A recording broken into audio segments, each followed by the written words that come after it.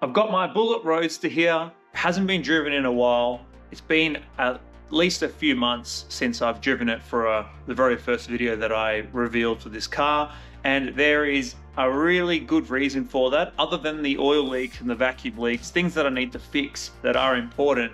The car physically doesn't drive well. I may have mentioned it already in a previous video, but to give you an example of what needs to be fixed, the car suffers from jolting or shunting at low speeds. So you could be in first gear taking off and the car would start jerking back and forth, or you could be in second gear driving through the shopping center and your car's just jerking for no reason, rocking the car back and forth, and you kind of look like an idiot. But more so, I think it's putting a lot of stress on drivetrain mounts, engine mounts, the whole thing's bloody rocking. So I really want to fix that before I start driving this car anymore. And I'm going to achieve that, or at least try to, by using an additional diff, a spare diff that came with the car. And this is apparently supposed to be the original diff that was on the car. So someone's gone and changed the diff previously. I believe it's got something to do with the ratios, and that could possibly be causing the car not to drive properly. So I'm going to go and clean up the old diff, see if we can fix this issue. Then we can tackle some of the other stuff in later videos. But this is the main one. I want to take this car to a car show. It just sits here and it's very, very annoying. So let's get into that now.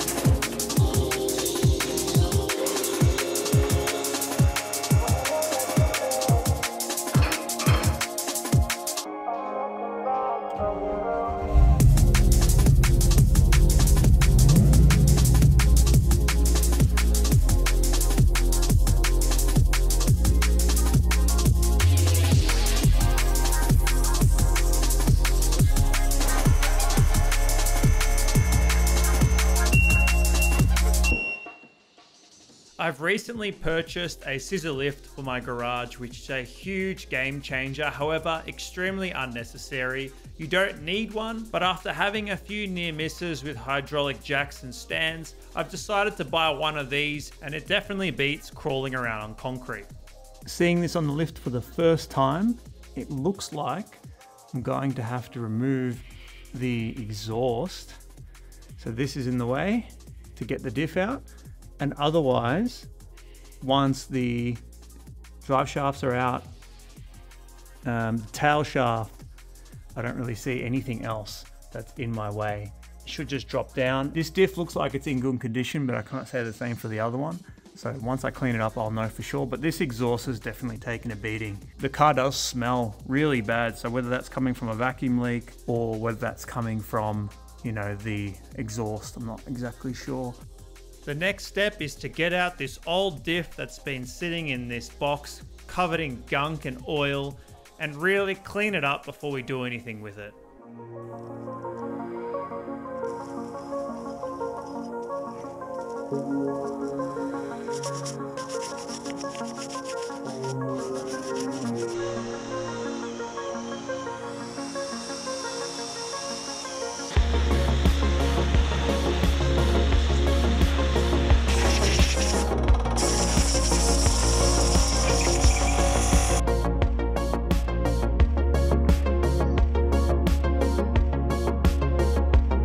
So it seems that the Bullet is the gift that keeps on giving, because whilst I was sorting out the diff, I actually noticed my coolant's leaking, and this would be the recent job that I've done.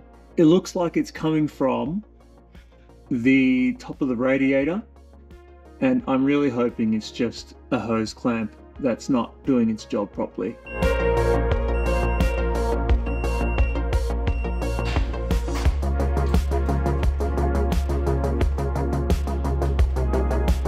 My hope is that this clamp here is overstretched. Maybe it's at its last threads and it's not as effective, it's not tightening as much. I'm gonna pull it out and see if I can replace it.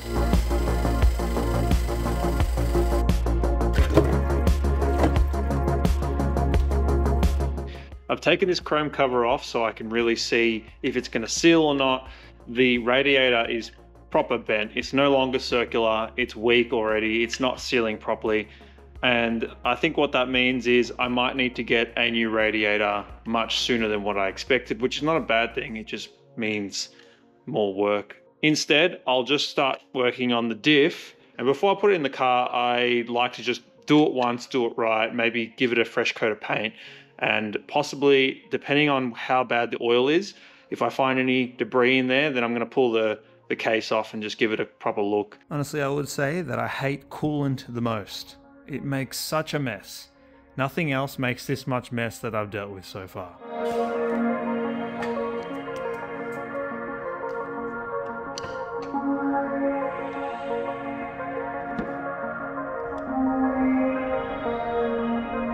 I've actually become very indecisive when it comes to making decisions about this car, because although I wanted to put the diff in completely finished, painted, you know, nothing more left to do, for the life of me, I can't actually find, you know, the diff ratios between this current diff that's on the car now to the one that I've just taken the oil out of. And because I can't find the ratios, how would I know if it's the exact same diff? It's just a spare one. I can't seem to find anything wrong with the diff that's there. You know, oil's black, but there's no metal particles in the oil. And although it's running out quite slowly, it's freezing here. And normally you change the oil after you've just driven the car, which I can't do with that diff. Do I just throw it back in and test it out first? That means I have to put all the bolts in, I have to torque them up, I have to, you know, every bolt has to have thread glue on it and all that. And then I have to take it out again when I want to spray paint the diff once I confirm it's ready. These sort of decisions tend to be a big blocker for me because I want to do this perfectly. I want this to be completely done correctly. And then what ends up happening is I do nothing for days or weeks because I can't make the decision. I'm thinking, for the sake of not spending money and time on a diff that I can't use, maybe it makes sense to take this old diff out, put the other one in. Obviously, I still have to get my radiator sorted before I can even test it. Get my radiator sorted, then drive the car. If all goes well, because I might have to spray paint a few things here and there, I just take the diff out again and get it done professionally or spray paint it myself. That's what I'm thinking. It's interesting because a lot of people watching are probably thinking it's a no-brainer. It's a pretty quick decision to make. But for me, I just can't really work out what is the best use of my time. So I think right now I'll just decide on, let's test the diff, get this radiator sorted, drive the car. If that fixes our problem, we assume that the ratios in the old diff were correct and the ratios in this new diff are not correct, and I can off-sell that, get rid of it. I'm gonna waste no more time and do something about this car. So you don't miss the next episode of this project, make sure you hit subscribe and hit that notification bell.